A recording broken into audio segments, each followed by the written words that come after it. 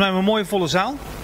I'm going to switch to English because, well, Shannon is US. They talk kind of English. Kind of English. What? I said, it's kind of English. Stupefied English? Oh. Sorry. Okay. I'll try to slip in some big words. This was the joke to warm you up.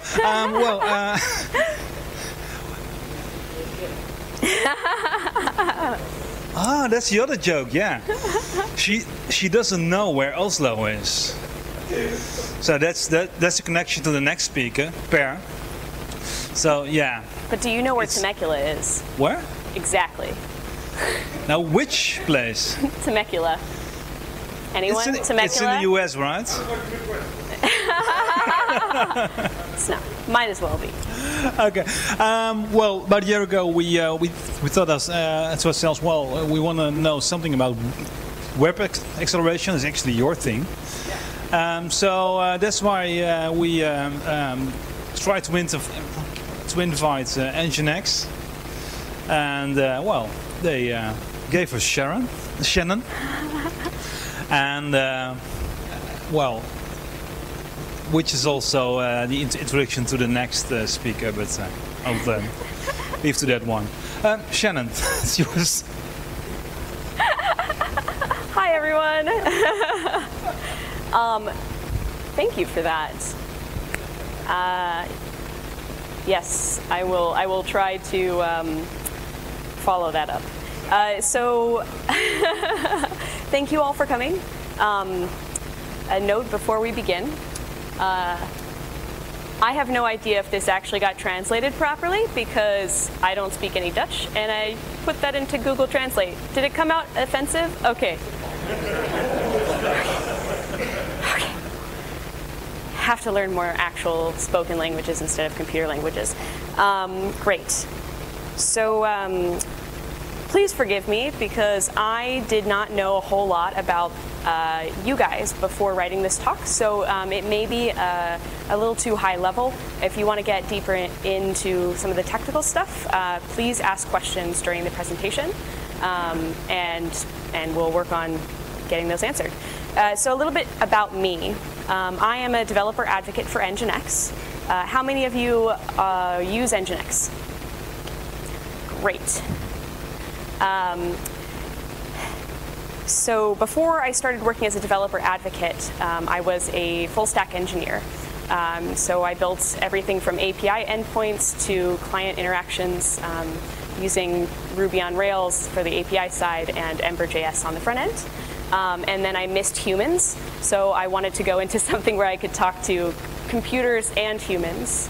And so here I am working for NGINX, and it has been a really big learning experience going from a feature builder, throwing things over the wall and hoping that it got on the internet somehow, to learning about how web servers actually work.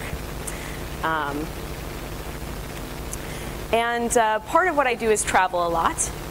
I came here a little bit early, a few days early, and decided to work out of one of the local cafes, and had some issues with internet connections. Is the Wi-Fi bad everywhere here, or was I just really unlucky? That's okay. Europe, right? The whole. Oh yeah, I was in the wrong country. So this was me being very frustrated at my computer at the Wi-Fi in a cafe down the street, and it got me thinking how frustrated I was about how the internet has become so ingrained in all of our lives, and how we as users have become so impatient. We want more from the internet. We want it better and bigger, and we want it now. And hopefully we can avoid this. So this, I know, isn't this a glorious web page? This is actually still live on the internet right now. You can go to this website and somebody's actually expecting people to visit it. Yeah, did you see that? I know. I know. I was kind of shocked. So I wanted to remind you guys the early days, the internet, and how far we've come. This is a website that just won an award for design and user interaction. And the difference between these two really shows me how drastic the demands have changed from users. We want more of an intuitive experience. We want feature-rich experiences that are reliably available and as close to instantaneously available as possible. And it got me thinking in that cafe. I love analogies, and so I started to think of the internet as a volcano. And just like a volcano can lay dormant for a long time, a lot of pressure from users and developers alike has built up since HTTP version 1.1 was released in 1997. And the web has changed a whole lot since then. And part of the newest eruption of tech has been HTTP 2. And NGINX, the web server that prides itself on being the heart of the modern web, is really trying to adapt to that new landscape as quickly as possible. So in this talk, I'm going to touch on 3 ways that NGINX is changing to try to meet these demands. The first thing I'll touch on is how NGINX is extending the capabilities of the web server that you know and love with a new thing called NGINScript. Has anybody heard of NGINScript yet? One person. Yes. Okay. Excited that you're not going to know everything I'm going to say.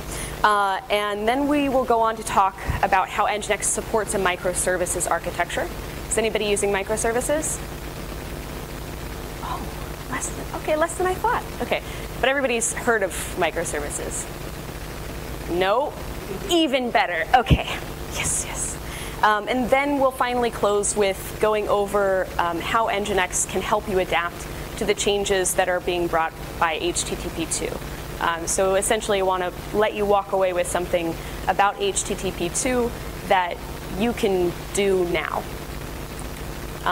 So how many of you have never configured an NGINX server yourself? Okay. Oh, great. Okay, well then I will go through a quick little review of some of the basics of NGINX configuration. For those of you that know, just bear with me. So this is part of the NGINX configuration file. So when you install NGINX, this is the brains of the heart of the modern web. Everything in here is what's going to run your entire server. And it's really just comprised of 3 separate things, which really boil down to one thing, which is a directive. This one here, simple directive, access log, you're just telling it what you want and where to put it. The next is a block directive, which is essentially a block of simple directives. And then the third is a context block, which is a block of block directives. So that one, given a server context, I want you to listen on this port, and then when you hit the location / take that with you and look there. That's essentially what it says. So does everyone feel comfortable now with NGINX a little bit? Really basic. Now you can all do everything in NGINX. I will send out the slides if you want to play with them.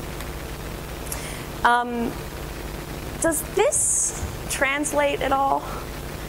Do you guys have the phrase, teach an old dog new tricks? Okay, winning, awesome.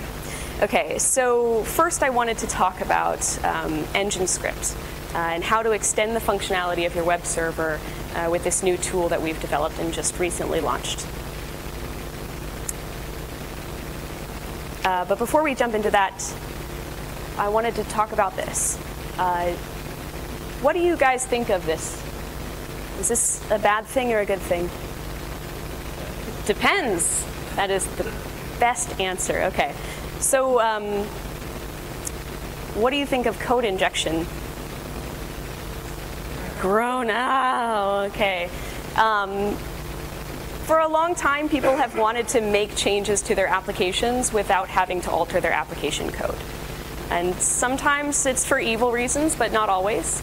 It's a tool, just like a needle. And with needles, you need to find the right place to inject to make those changes. And NGINX ends up being one of the most optimal places to do that. It's the bump in the wire. So that is what spawned NGINScript. NGINScript, if you don't know what it is at all, is a JavaScript implementation for your web server, which means that you can write JavaScript code, little snippets, that get compiled and run at content generation. And that's internally, natively in NGINX. So essentially, NGINScript is comprised of two parts. One is the JavaScript-like syntax. It's not a fully ECMAScript compliant. It's not all of JavaScript because we wanted to release it early so we could develop the features that you wanted. And then also we didn't want to have some of the more esoteric parts of JavaScript slowing it down or giving you access to things that end up being dangerous. And then the other part is that it's a custom runtime. So instead of, when we first released this, a lot of the questions from the community were, why would I use this, and which I'll go over, and why would you reinvent the wheel and write your own JavaScript engine? And the reason we did that is because the runtimes that existed are optimized for the browser, and we wanted to optimize for the server. We have always prided ourselves on having a product that is lightweight, fast, reliable, and the only way to do that with JavaScript natively in NGINX was to create our own runtime. So that's why we did that. Part of it is that the JavaScript runtime in NGINX is very disposable and lightweight. So every time you need to compile a snippet, it will spin up a new VM and then destroy it as soon as that snippet completes. And then we're also working right now on creating it and making a feature that is preemptive. So when NGINScript, when a snippet runs in NGINScript and it performs a blocking operation, NGINX will suspend the execution of that VM until it completes, and then it will reschedule it when it completes. So I mentioned that the biggest question was that why would you ever want this? And other than me just telling you to use it, because everybody knows that works, I'm going to go over some real-world examples of what you could use it for. And the first is when everything breaks. It becomes a great Band-Aid, a good start. It's not going to be what you need to use to fix things forever, but it is a really great place to start. Say that you've got an airline site and you're looking up, one of your users comes across a bug where you're searching for flights, and every time you search for a flight with 100 connections, the entire application crashes. And it may take a long time for your developers to hunt down that bug and to fix it. So in the meantime, you can inject a snippet of JavaScript in through NGINX. And don't stop anyone from making any requests for connections that are over 3 connections. Buy some time for your developers so that they can then find and fix the bug. Another use case would be to control the traffic in a more intelligent way. So let's say Justin Bieber retweets your application somewhere, and now you're getting flooded with all of this traffic from Twitter that's not really helpful to you. And it's slowing down your application for other users that are more valuable. What you can do is add a cookie dynamically to all of the traffic that's getting referred from a certain source, and then dynamically apply rate limiting to those referrers. The last reason it could be used for, possible use case in the future, that I find most exciting actually, is to use it to extend your application, and then also use it within a microservices framework alongside aspect-oriented programming. So within a microservices, I'll go into microservices a little bit more in detail for those of you who are not familiar with it too much. But if you've got an application that's broken up into a bunch of different services, and you have one service that all your other services are reliant on, it may make more sense to pull that service out and put it in your server level, kind of like a hive mind. That's a possible future use case, though. It's not been tested yet, and I'm looking forward to playing with some code and seeing how that works. So I've got a few slides in here on how to actually use it. These are the directives for NGINX. It's very simple, actually. You just set variables, JavaScript variables, using JSSet, and that's within your configuration file. Then you can use those variables with any other NGINX directive. You can also run a snippet of JavaScript using JSRun. And again, that will be evaluated at content generation or when the variable gets set. You also have access to this thing called the request object within NGINX. It's this $R thing. And it allows you to access and modify the requests that come in through your server. So you can add cookies, change the request in some way, and all of that dynamically based off of that little snippet that you inject. It also has a response object on the request object as well. So you can generate a response using a JavaScript variable and create your own custom response. It can be really helpful for creating better error messages. Here's a little slide on how to install it. You can find exactly this at the documentation, which I've linked to. Just a couple things to note. It's in a very beta stage. It's experimental right now. And we released it early because we really want to develop something that you'll use and that you find useful. So we've launched it in hopes that you'll play with it. You'll find the limitations. You'll find the pain points. Let us know. Let me know. I am actually your advocate, so I want to know these things so that I can then take that information directly to Igor Sasoyev, who creator of NGINX. He's the one that's actually building this right now, and tell him how to direct the development of it. So because of that, you have to download the most up-to-date version from NGINX directly. Using apt-get install will not work. It's going to be a very out-of-date version. And then you need to clone the Mercurial repository that has NGINX in it. And from there, you just make it, install it, and you should be able to go from there. So going back to microservices. Sorry, there were a couple of people that were using microservices now and a couple of people that didn't know about microservices at all. So I'm just going to go a little bit over what microservices are.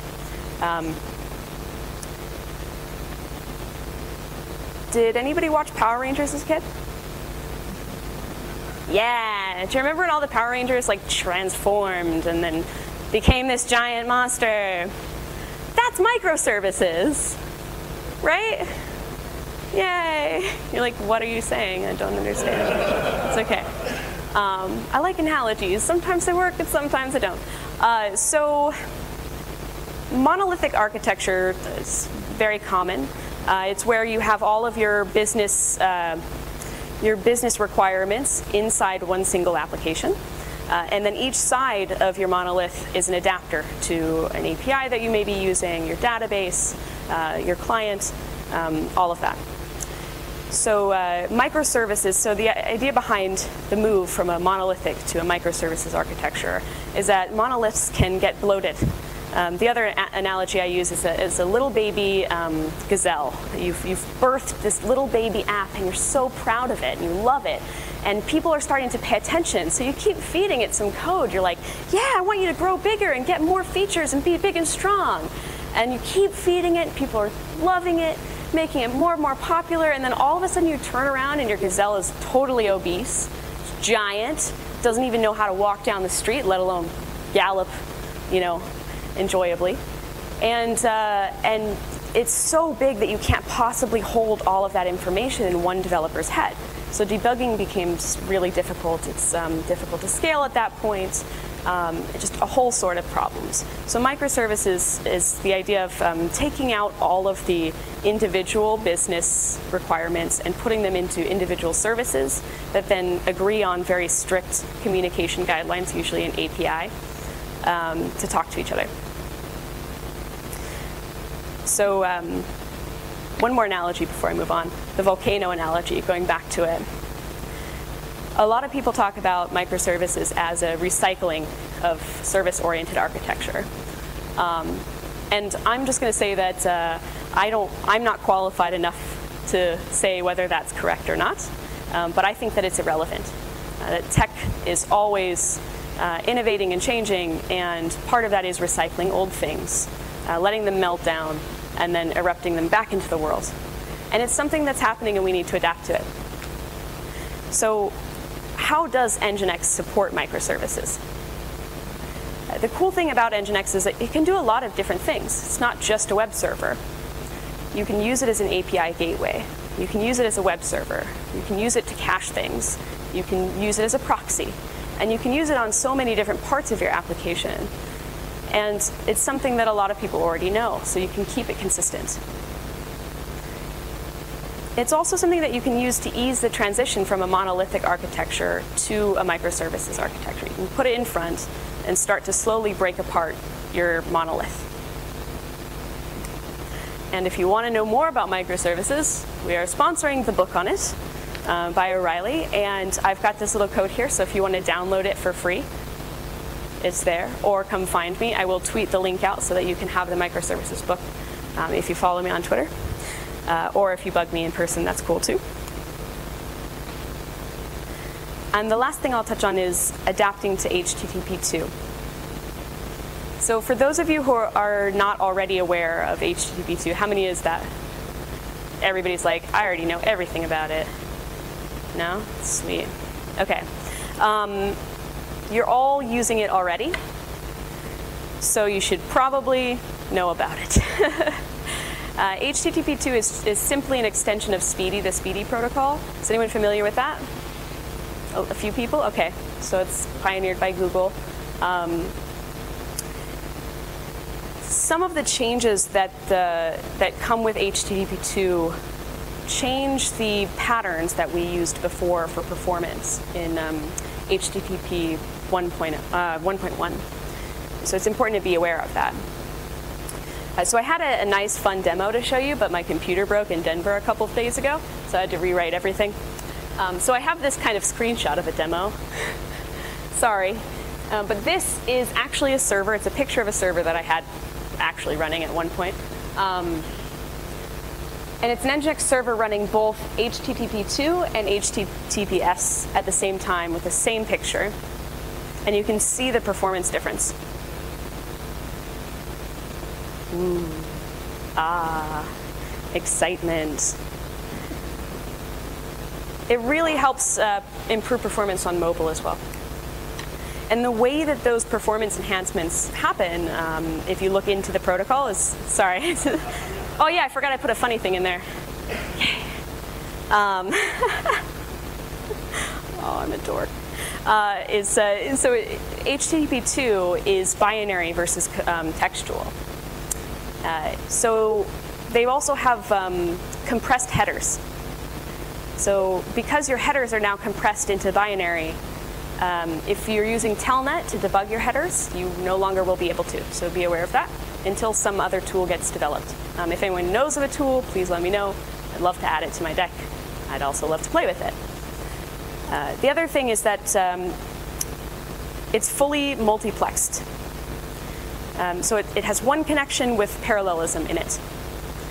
And that's very related to this slide. It uses encryption everywhere. And because it's multiplexed, it actually lowers the amount of handshakes that you need to do. So the performance is enhanced rather than slowed down. And when I originally wrote this talk, I had a bunch of slides with really fun pictures of a cat on a pizza in space. And I took it out because originally my thought was, why do I need to encrypt? Why do I need to pay money for a certificate to encrypt all of the cat pictures on the internet. It seemed really bizarre to me until I went to a conference in London and I saw this guy.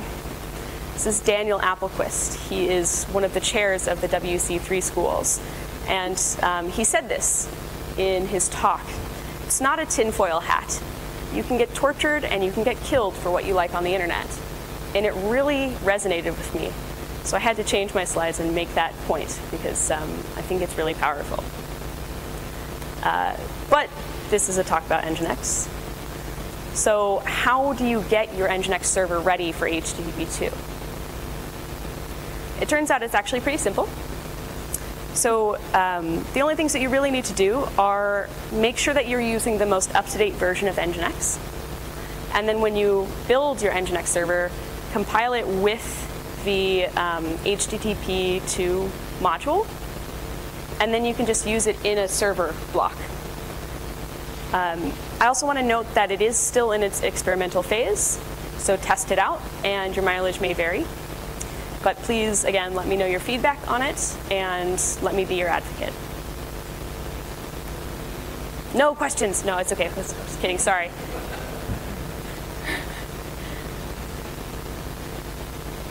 Yeah. So how do you HTTP? I mean, HTTP2, a lot of the gain is it with priorities and push lists. Do you know how your application would signal to NGINX that it would require something to have a certain priority or to set up push lists? Because it's these dynamic aspects of HTTP2. I know if I'm being a pain in the ass. No, this is good. So you were talking about so part of HTTP2 is that you can proactively push from your server, right? Yes. Okay. And you're wondering how, because there's like weird rules about it that you can a lot of configuration you can do in HTTP2 that you couldn't do before. Absolutely. And those aspects of the configuration are dynamic, so it's kind of hard. Yeah. So I was in the room listening to the developers have the core developers for NGINX talk about that and complain, because they're wonderful and I love listening to them complain. And I don't remember what the resolution is. So let me get back to you on that. But I will find out. I'm not afraid to say I don't know. Yeah, I had a small question about, you showed one slide where you compared HTTPS to HTTP2, and then I saw the SSL HTTP2 on the last slide. So I was wondering, like, is HTTP2, is it default encrypted or? Yes. Okay. I knew that one. Yes. Any other questions? Comments? Okay. Requests? Okay, moving on. This is a fun picture. Yay! Everybody loves rainbows until you run into one. So I just wanted to give you a couple of warnings to watch out for when you do make the change. Some of the things that we did before to optimize performance in version 1.1 can actually decrease your performance gains in HTTP2. Domain sharding, data concatenation, inlining, and image spriting. So if you are using HTTP2 already and you're using any of those things and you're not seeing the performance gains that you would have expected, check those out, try removing them or altering them, and see if that impacts the performance gains that you'll see. The CDN I wanted to make a note of. It's not that having a CDN will hurt your performance with HTTP2, but you might not have as much helpfulness with HTTP2 as you did with version 1.1. So just monitor it to see if you're really getting the performance gains that you were getting before. But once you fix those things and you change those patterns, you should see a significant boost in performance. So just to wrap up, we talked about how to extend your web server with NGINScript. We explored how NGINX supports a microservices architecture. And finally, we adapted to the changes brought to us by HTTP2. So thank you for letting me drone on at you in English. Oh, I didn't slip in some big words. Oh, sesquipedalian of me. Okay, but if you do have any questions, it's okay to ask me hard ones. I just like funny pictures. Let me know. I'm always looking for ways to improve. I'm fairly new to this world coming from the feature side. So please, if you notice anything that needs correction, or if you have ideas or feature requests or feedback, send me an email, follow me on Twitter, let me know, bother me in person. I won't bite you or anything. Are there any questions, especially anything related to this topic?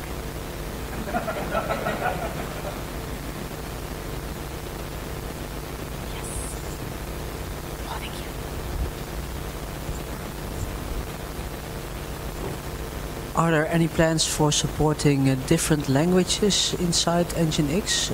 Different languages other than JavaScript? Yeah. Right now, so there is a community module that you can use called Lua. But right now it's limited to, so Lua has a lot more support, community support, because it's been around longer. NGINScript is still just in development, but right now there's no plans to add other languages. But I don't know what will happen in the future. Okay, okay. Yeah, thank you. Do you have any requests on languages that you'd like to see? It's written in C. So. Yeah. And C module can also be written, of course. Oh, the whole thing is written in C? Yeah, of course, yeah.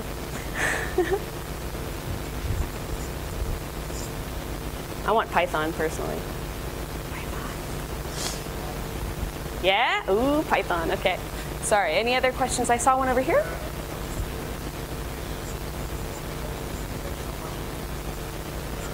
Sorry, I want to have you repeat it just for the recording. Okay, how do you prevent NGINX from becoming the next Apache with all the feature adding?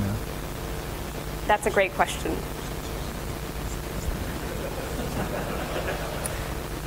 So to answer that, I want to know more about what it is about Apache that you really don't like. Are you worried that there's just, it's too bloated? Well, I've seen it grow from Apache like 1.0 till what it's now. So it's and that's exactly the niche where NGINX fit it in. Yes. So the feature extensions that we have, you don't have to use.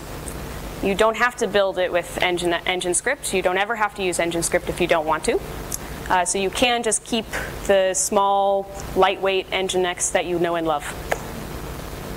Is that cool? Any other questions? If you guys don't ask more questions, I will ask questions of you. No, they'll be embarrassing questions. I have a question. Okay, perfect. Do you know something called stroopwafels? What? Oh wait, I'm gonna go back to that one slide that says what? It's too far back. Oh no.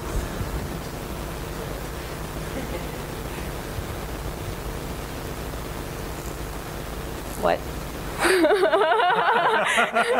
Too much build up for that one. Okay. What is this? This is a typical Dutch cookie. And you just said you love cookies. And another little present. Thank you so much. Thank you so much for being here.